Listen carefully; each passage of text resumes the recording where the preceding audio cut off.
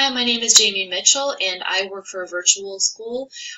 This year I taught physical education middle school. I've taught elementary art in the past, and I'm also a K through 5 advisor. I'm going to go ahead and go over the questions for this assignment for Workshop 1. The first question reads, how do I see myself incorporating additional multimedia integrated learning experiences and why? Basically, I was really inspired after viewing some of the video clips that were in our text and watching the teachers work along with the students as they were using technology within the classroom. It was inspiring to think of different ways to encourage student collaboration. I think it's really important with the virtual school to try to find ways to allow the students to work together. Time is an issue because students are not with you as often as they are maybe in the brick and mortar.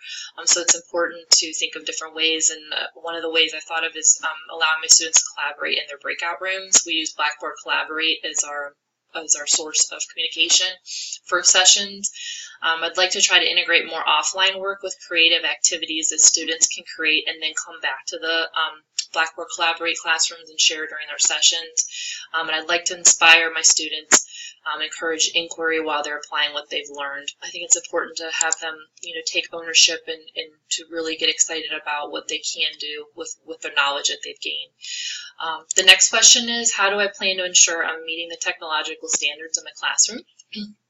I plan to make sure to follow the standards, ISTE standards that are set in place, and also make sure my lesson plans are valid with the learning environment.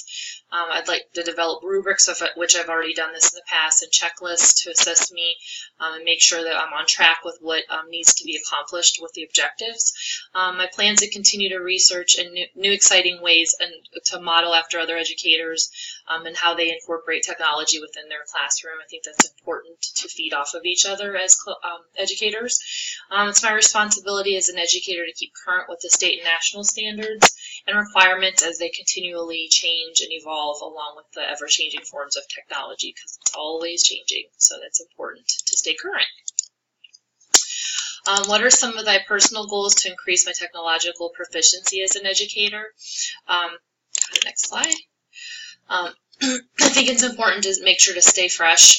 It's easy to get stuck in a rut and become comfortable with the lessons that are familiar and already available or already created. So making sure to stay fresh as an educator and staying aware of the most current trends in technology is important. I owe it to my students to make sure I'm aware of the most current apps and gadgets and to find ways to incorporate their use in the classroom.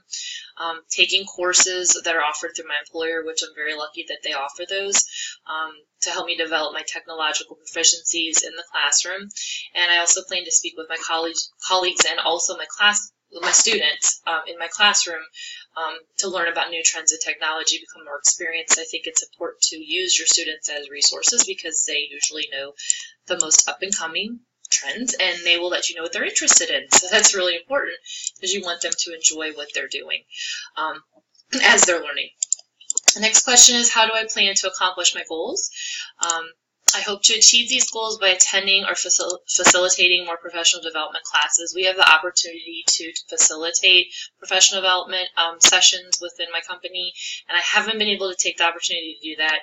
I really want to try to set aside some time to try to teach some of those sessions and get involved with that community.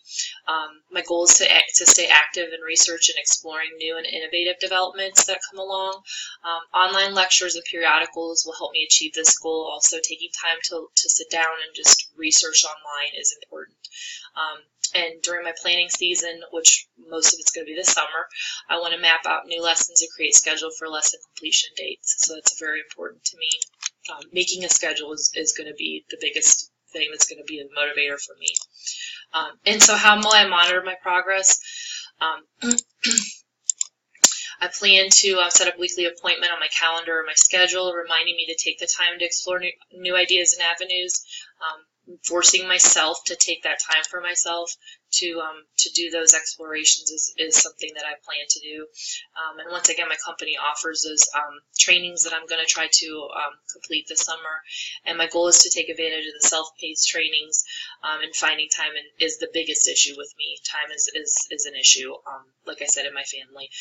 So that's important. And just keeping motivated, keeping a schedule to stay motivated. Okay, so thank you so much for your time. I hope you enjoyed hearing a little bit about what I plan to do to strengthen my technology background and continue on with the ever-changing world.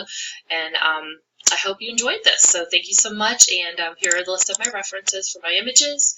And thank you so much. Have a great day.